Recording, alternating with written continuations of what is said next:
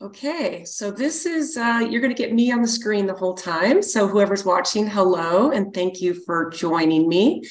Let me give you a little bit of background. If you've never heard of me or what I do, I've actually been around for a long time, and I am following in my dad's footsteps, as that lovely little intro mentioned.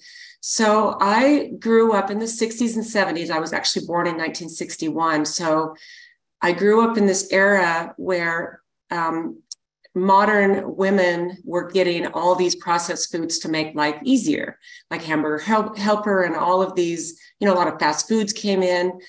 But my parents didn't let us partake of any of that. We grew up in rural Idaho, and we grew up on a big acre of land, and we had huge gardens, and there were 14 kids in my family. So that alone just kind of made us different in a really big, beautiful way, because we've still stayed close as siblings, just all the things that we learned growing up. And when you're in a family that big, the skills that you get are really different. But the cool thing about the way we were raised too is that my dad was a medicinal botanist. So his PhD was literally in making medicine out of plants. And he grew up in a family of 5 boys and 2 girls, and all of his siblings went into their parents' heating and plumbing and electrical business, except for my dad. And when we were growing up, my dad would take us not just on nature walks and teach us about plants, but like if we were driving somewhere, and I have these vivid memories of like driving to church, we're all piled in the car. My dad would see a plant on the side of the road that he would want to teach us about. He would pull over, we'd all pile out, and he would say, okay, you can use the flowers, you can use the stem, this part of the plant, you'd use the leaves or the root. And he would identify it for us. And he would tell us the botanical name, the Latin name, what the common names were, what time of day you collect it. And sometimes we would collect different plants, not just where we were driving, but we would purposefully go up into the mountains, and we would do this. This was normal for us as kids. So I'm second oldest of all of my siblings. And so it was kind of like one of those things where I guess it's not really surprising I carried on his work, but my dad actually passed away 25 years ago. He was actually very young, and I just had my 62nd birthday, and my dad was 62 when he passed away. So it was kind of a bittersweet birthday because it was like, my dad was so young. He was so impactful in the world of herbal medicine. He used to lecture at Bastyr. In fact, when I was in high school, I brought I have a copy of his book right here. If people think geeking out over herbal medicine, this is a book my dad wrote more than 40 years ago. It's called From the Shepherd's Purse. And I remember when he self-published this book, and it still has an impact to this day, because the properties of herbal medicine and Mother Nature don't really change. And there's a consistency in what plant medicine brings to us. So my dad wrote this book. He had this amazing career of working with incredible people. He spent 30 years studying with E.T. Krebs Jr., and he worked with Renee Casey, who was she developed a formula that's been around for 100 years now. That's an anti-cancer formula. He worked with her. He worked with Dr. Hulda Clark, which if anybody has been studying and researching and is familiar with herbal medicine, these are some names that you might be familiar with. But this was just my dad. He always had his hands in plants. There were pots growing all over our house. There was like huge gardens. There were always things curing in jars on the counter. I mean, it was very, very normal to us. And then I think what happened I know this happened for me for sure. As we started getting older, we're like, oh my gosh, our parents are so hippie. We just really are not that interested in, we all my siblings and I, we went through a pretty good phase in our 20s of fast food, junk food. A lot of us experimented with stuff that's available in modern society that we didn't get to partake of as kids and teenagers. So, my youngest brother just turned, he'll be 41 this year. So we're all adults now. And it's like, we've all come back to this natural way of not just taking care of ourselves, but our families and our kids. And, I have a couple of grandkids now, and it has been such a beautiful gift to be able to pass on this deep, rich history and knowledge that my dad passed on. So one of the things that my dad was very well known for, and we're still well known for at this point, is a plant called Lomatium. And if anybody's watching this that is familiar with what I do, carrying on my dad's work, then this is something that you might be familiar with. Now, a lot of people have never heard of this plant because it only grows in the wild. And it's never been successfully cultivated. So you can't get a bunch of seeds and cultivate it. It's even actually a little bit difficult to cultivate in the land where it grows wild. And it only grows in the Pacific Northwest of the United States. So you can't, you have to know where to get it. You have to know how to identify it, because the time of the day, the time of year you collect it is in the late fall. And that's when all the properties are the highest, and all of the properties of the plant are concentrated in the root. So you do need to know how to identify it and then how to harvest the root.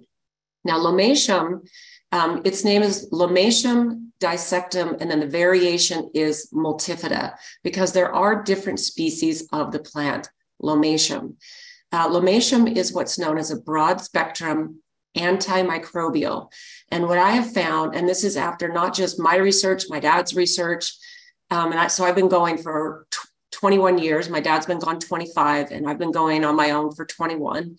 But after all of the things that I've seen, a lot of the doctors and herbalists that I have collaborated with, this is, I think its most powerful antimicrobial property is antiviral. So it not only covers a broad range of viruses, but candida, yeast, certain types of fungus, and also some types of bad bacteria. So if you think about a plant that covers those kinds of things, I have my parents adopted 3 Native American children. So they had 11 and they adopted 3. And my Native American brother, when he was adopted when he was 2, and he's now 59. So we're in this range, but he's really dived back into his Native American indigenous people's roots. He's done a ton of genealogy, a ton of research.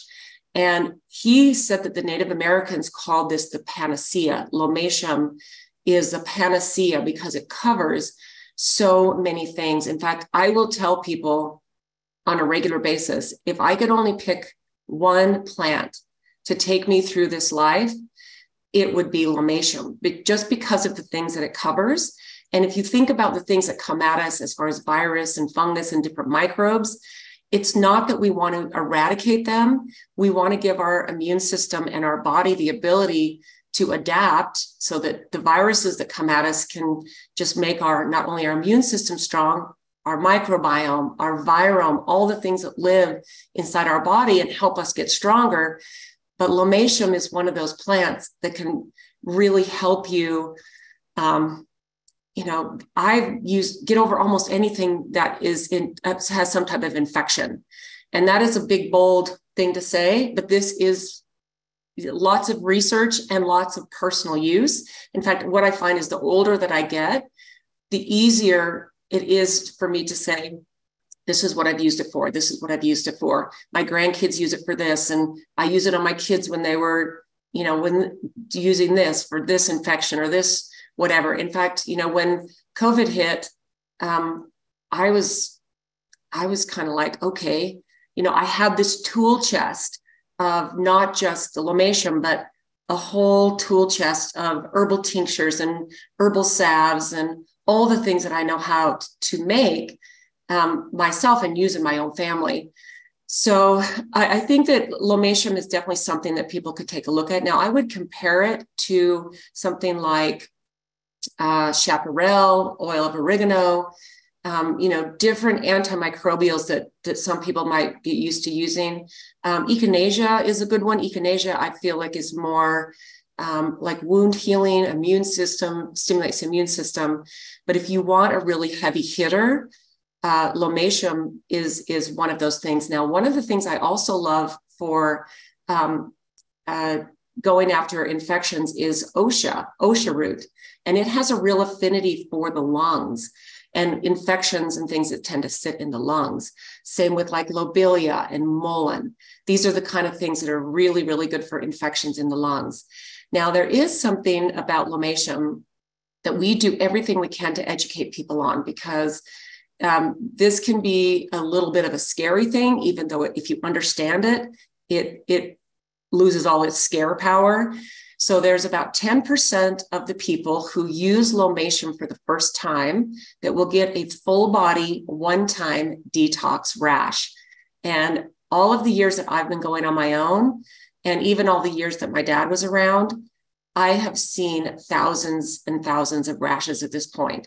And it's very, very predictable the way it comes on. So what we find is if someone starts using Lomatium, then it's usually between days 5 and 7 that they will break out in this detox rash. And it is, for most people, head to toe, full body rash.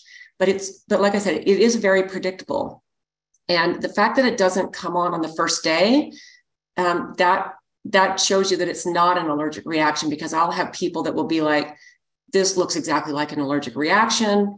It kind of has a measles type of look, and there's a whole period of time where there's kind of a little bit of it getting worse before it gets better. And what I have come to believe is that if your body finally has a tool to eradicate a viral load, so think about something like Epstein-Barr, 95% of the world, the population of the world has some type of Epstein-Barr, shingles, herpes, mono, all of these live under the umbrella of Epstein-Barr. And for the most part, a lot of us just live with it because our bodies have adapted.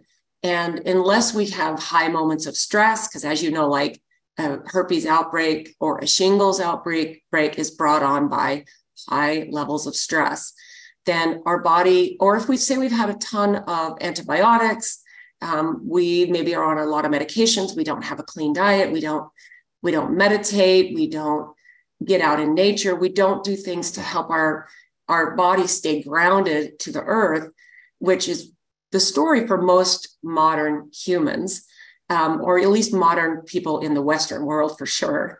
But what I found is when people finally get a tool to eradicate a viral load, and this actually happened to my own husband, and I'll tell you that story in 1 second, but I believe that their body now has this tool, and your liver, which is one of your major detox organs, is not prepared or maybe healthy enough for some people, because it doesn't happen to everybody, but your liver's not healthy enough to handle how fast this detox comes.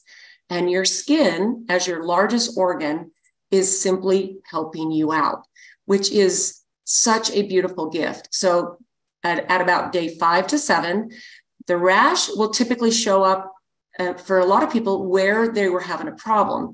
So say someone has a thyroid problem, whether it's hypo or hyper, and they've been dealing with, Epstein-Barr. Like Epstein-Barr is a lot of causes, will cause a lot of problems with your thyroid. Well, the rash will show up for those people right here first, where your thyroid is, and then it will spread. People who have chronic kidney infections or urinary tract infections, the rash will show up on their low back near the area where their kidneys are. People that have chronic chest infections, rash will show up here. I've had many, many people have the rash start on their stomach if they've had, candida and infections that just tend to maybe settle in the intestinal tract and whatever. I mean, I've seen rashes start on almost any part of the body. The least common place are your extremities, but that's typically where it ends. So the rash will start wherever, it'll spread, and then it will finish out on the extremities. And it is itchy, it's uncomfortable. And for some people, it is a little bit scary because I think as modern humans, we are not used to the body going through a healing crisis on its way to getting well.